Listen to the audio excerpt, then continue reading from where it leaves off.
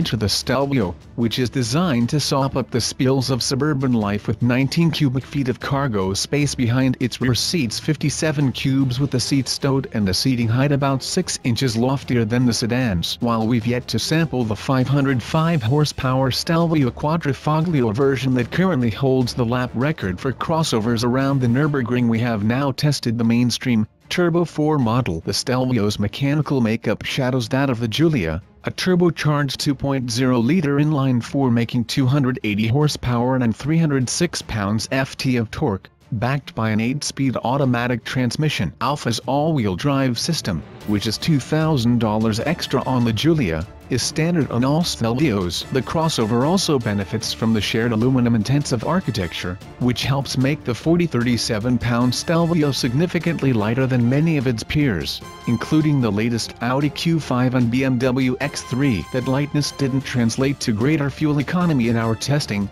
However, our car's 19 mpg observed figure was 3 mpg less than its EPA city estimate and toward the lower end of the compact ute segment, and its 26 mpg performance on our 75 mph highway fuel economy loop came up 2 mpg short of its highway rating. For reference, the all-wheel drive Giulia we previously tested weighed 377 pounds less and managed 23 and 32 mpg in the same measures. The Stelvio fares better at the test track, where the heavier crossover actually was slightly quicker off the line than the non-Quadrifoglio Giulias we've tested, 0 to 60 mph in a solid 5.4 seconds, with a quarter-mile pass of 14.1 seconds at 98 mph. Riding on optional 20-inch aluminum wheels, 18s are standard, with 19s also available, wrapped with 255 45ths R20 Continental Cross-Contact LX Sport all-season tires. Our test example posted 0.84 g of grip on the skid pad and stopped from 70 mph in 176 feet,